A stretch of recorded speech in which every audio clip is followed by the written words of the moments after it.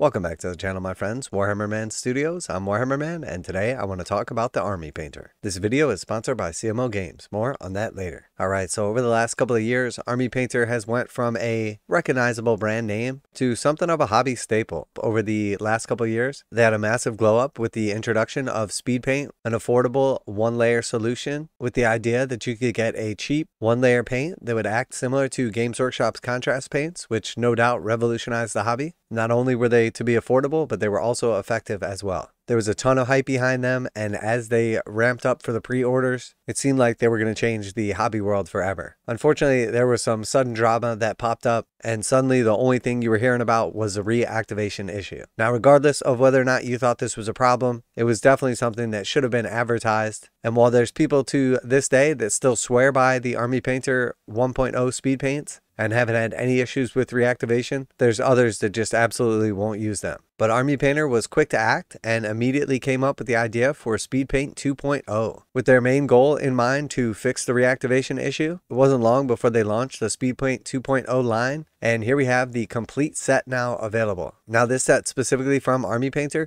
is $459. They worked with some key YouTube creators like Dana Howell, Watch It Paint It, and Goobertown Hobbies, as well as some others, some of which fell off along the way for undisclosed reasons. But this set here is basically everything that they offer from the Speedpaint 2.0 line. They even revolutionized speed paints with the introduction of the metallic speed paints, to which we saw reviews from notable figures in the space like Vince Venturella. So I figured after everything going on and with the upcoming release of the Army Painter's Fanatic paint line, we should kind of take a look and see where they stand now. So if we just scroll down here and take a look at what comes with the Speedpaint complete set, it features every Speedpaint 2.0 color in existence. That includes all 23 original colors, 44 newly developed colors, 10 Speedpaint metallics, and 12 colors designed by Dana Howell, Watch It Paint It, and Goobertown Hobbies. And also includes an extra large 100 milliliter bottle of Speedpaint medium. So down here on the contents, it says 90 18 milliliter speed paints, but it does look like it's actually 79 colors, 10 metallics, and then one 100 milliliter bottle. Comes with a couple of brushes as well, so it looks like a pretty nice set. And if we scroll back up here to the price, we can see from the Army Painter, it is $459.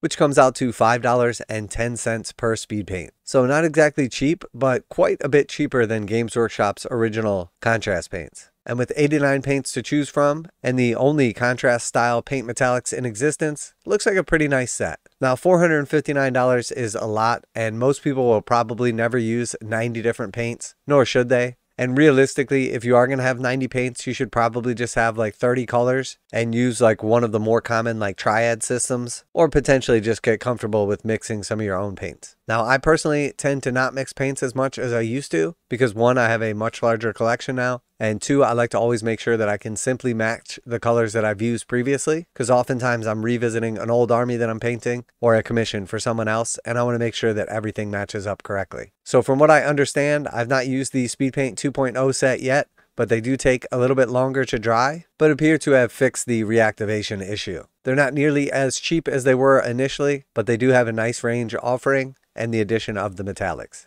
So part of the excitement now, obviously the speed paints have come out, and then Speedpaint 2.0 as well. But there's a lot of excitement and a lot of buzz around the Fanatic range, which is getting ready to launch. So now that some of the excitement and some of the drama has faded over the Speedpaint 1.0 line, the reactivation issue has been fixed with Speedpaint 2.0, and now they've got a bunch more paints in the range, as well as the addition of the metallics. Army Painter is once again ramping up for the launch of the Fanatic complete paint set. Their new paint line, which is going to replace the long-standing paint range of the Army Painter Warpaints. And if you've been in the hobby for any amount of time, you know that there's definitely some pluses and minuses behind the Army Painter Warpaints. The pluses are they're readily available all over the place for most people getting into the hobby. They're the most accessible paint line, not just in Europe where the Army Painter is from, but also here in the United States and many other countries as well. You can find them just about anywhere that sells miniatures, and you can find them for a pretty reasonable price. At one point in time, I picked up the Army Painter Mega Set for about $100, which is a great deal because there's a ton of paints in it, but I did find them to be subpar.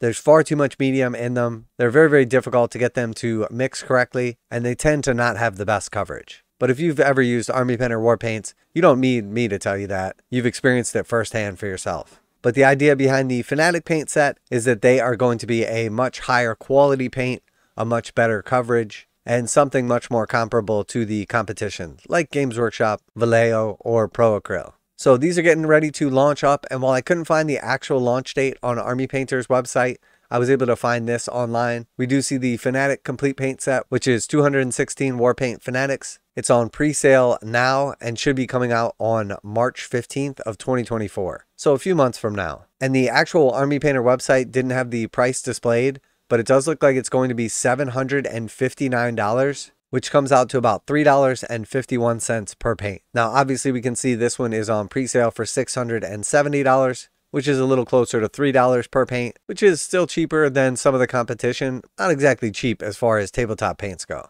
So now that we've taken a look at the speed paints, Speed Paint 2.0, and now the excitement behind the Fanatic paints, I thought we would jump over to Army Painter's FAQ and see what they had to say. Now, personally, in the past, I've only really used the speed paints and the Warpaint range, and while I found them acceptable for beginners, they just didn't really hold the light to Games Workshop's paints. I did experiment quite a bit when I was looking for some alternatives when Games Workshop was changing the sizes of its bottles, and I was specifically looking for new shades or washes, and found that the Army Painters were adequate. But for the most part, I found that the majority of their paints were subpar when compared one-to-one with Games Workshop's. I also felt like some of their advertising, some of their marketing had been a little bit dishonest in the past. But to tell you the truth, I reached out to Army Painter, expressed my issues, and since then they've corrected a lot of the things that I pointed out. I'm not saying they specifically corrected them because of what I said, but I found that all the things I previously had issue with have since been corrected. So regardless if I was the reason or not, the fact of the matter is they listened to me or they listened to the community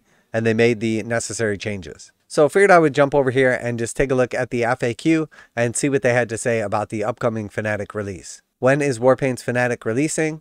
It says pre-order early in 2024, which makes sense because we saw it looks like they're going to launch in March, around the middle of the month. Is the price going up? You can expect that Warpaints Fanatic will be priced affordably and accessibly, and our Warpaints Fanatic box set will offer insane savings as always. So it's a little bit on the vague side. They could have easily come out and said, no, we're not raising the prices, just up in the quality, but obviously they didn't. So it seems more likely than not that they are going up in price. And after taking a look at the actual prices, we can see that they are going up. But with extra research and development and what we would presume is going to be a better quality product, you would expect the price to go up accordingly.